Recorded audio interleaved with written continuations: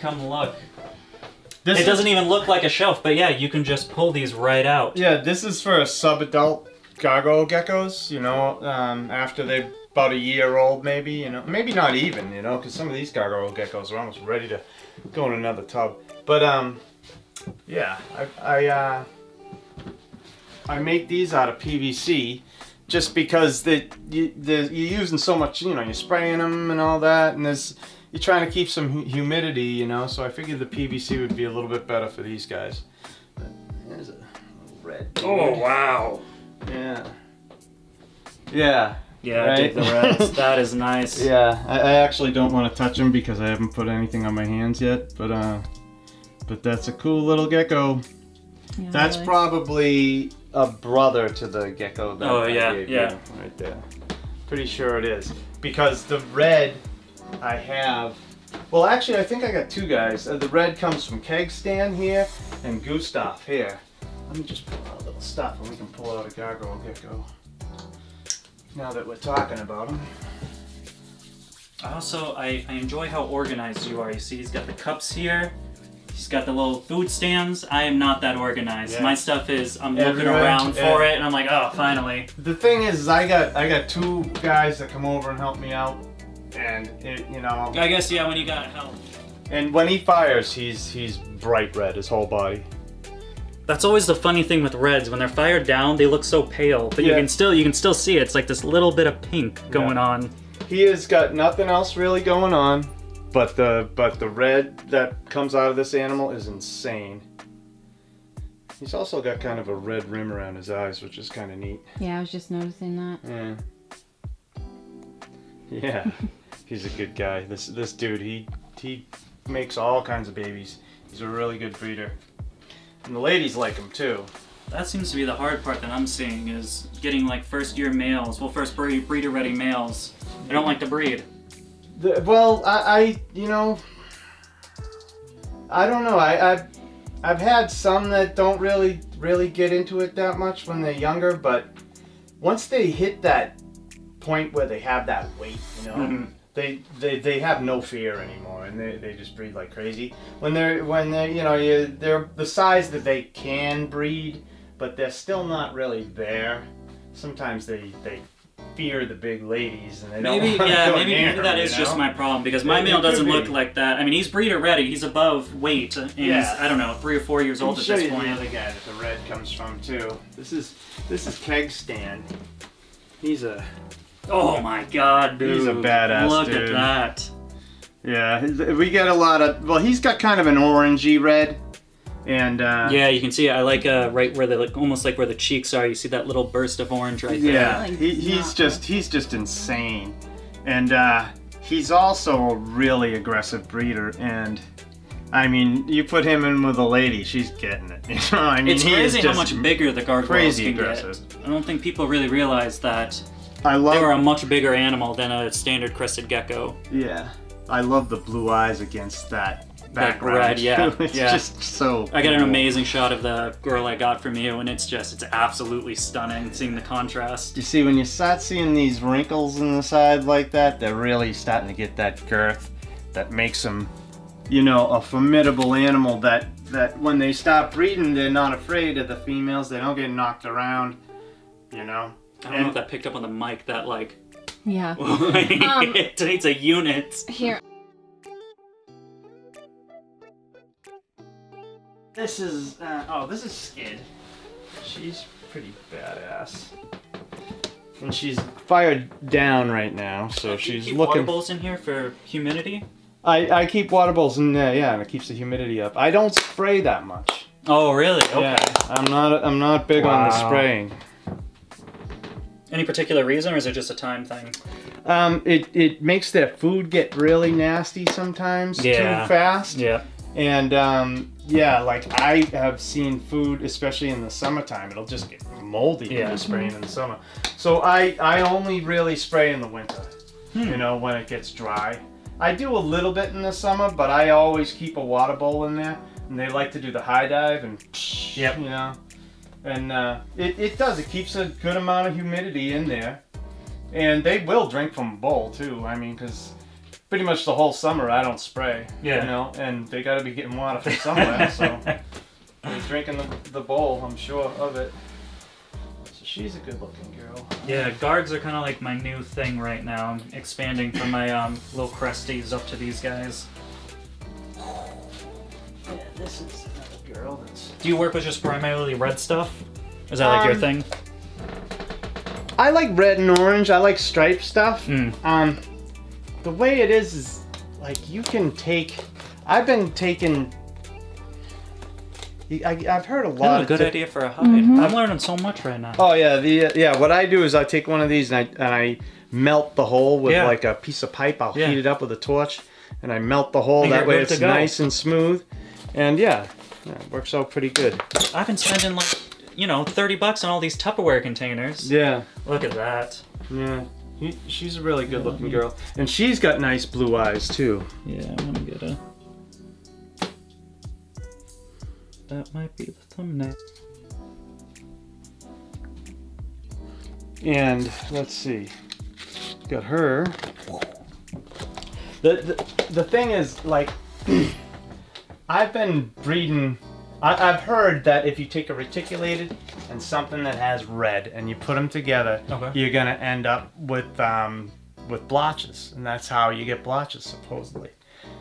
But I've taken, then there's the other side where gargoyle geckos, if you pair two gargoyle geckos, anything in their lineage like 5 generations back from either side of the pair can pop out, and there's kind of some truth to that too. Because I take this guy Gummy Goo, right here. Brilliant name. Yeah. Well, the thing is he comes from an animal called Gummy, was his mother, and she was a blotch. And Gustav is his father, so I call him Gummy Goo, so I know that he came from Gummy and Gustav. That's smart stuff, right? And then, so Gummy Goo is totally a striped guy. He's pretty badass too. But he's totally a striped dude, as you can see, right? And I breed him to another striped girl, and I've been getting reticulateds, I've been getting blotches, I've been getting... Right here. Retic. You see, Lovely, and that's Lovely and Gummy Goo. Everything with Lovely is from Gummy Goo. Okay. So, Retic, black and white, right? You know, it goes on and on. Lovely and Gummy Goo. I'm not sure what this one is. This is one of the striped ones that came out of them. It's kind of a nice, cool broken stripe. Yeah. Lovely, and this is another Lovely. So this one is, oh, we named it Creamsicle for some reason. Oh yeah, this is another striped one. Look at that thing, huh? Wham! That's a nice guy. I think the orange. I don't know. I think the red might be a little overrated. Yeah, I got orange. I got orange and red. I recently got I got a yellow gal. And I don't really see yellow that much. This is Lovely and Gummy Goo too. And look at that. Bam, blotch. What? Sweet. Well, you know, it's really kind of strange how all this stuff happens. You know. I'm trying to figure it out. I'm writing down everything I do every year, and you know, and trying to get an idea of what's actually going on. But I got 2 blotches, a retic, a black and white, a couple of striped ones from that one pairing.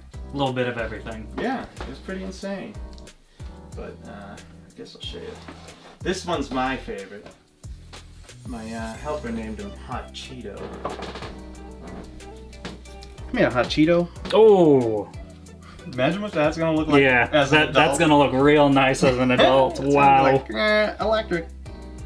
Yeah, and it's orange and red, but I imagine it's gonna be all red by the time it's an adult.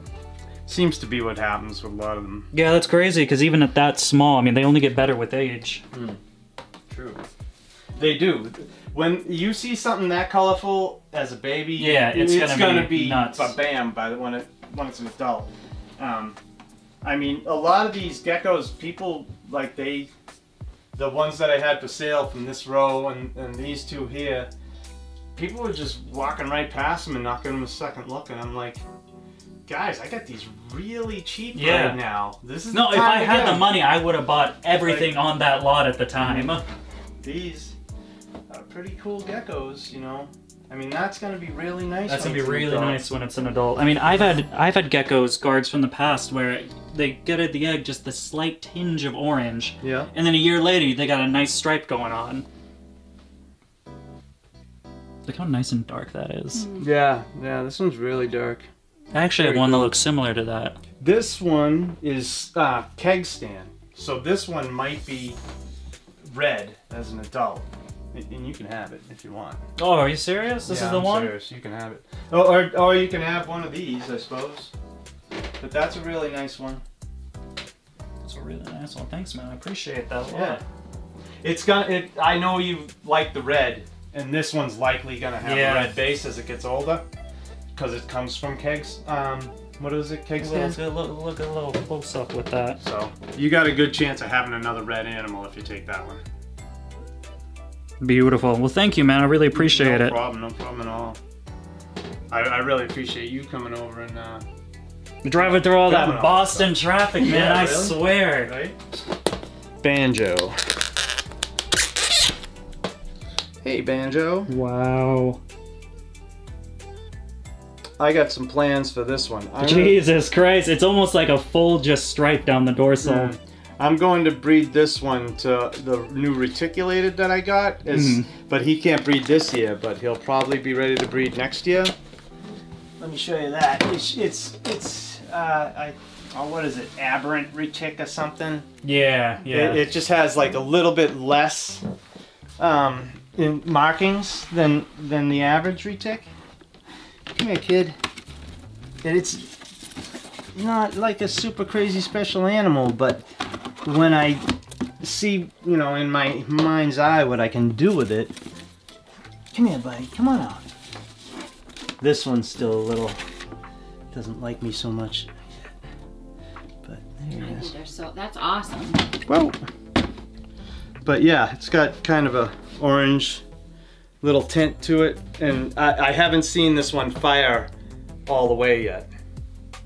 But yeah, I like how it has the, you know, the markings. There's just a lot. It's not like super busy like some retics are. They got like just these tiny little specks of orange going on. If you see it, it goes all the way up the back like it's the remnants of a stripe. Yeah. And that makes me go, I'm gonna breed that one, you know, with the heavy striped female, and see if I can get blotches with big red blotches, you know. That's gonna be cool. That's gonna be a good pairing right there. Yeah, I believe it will be.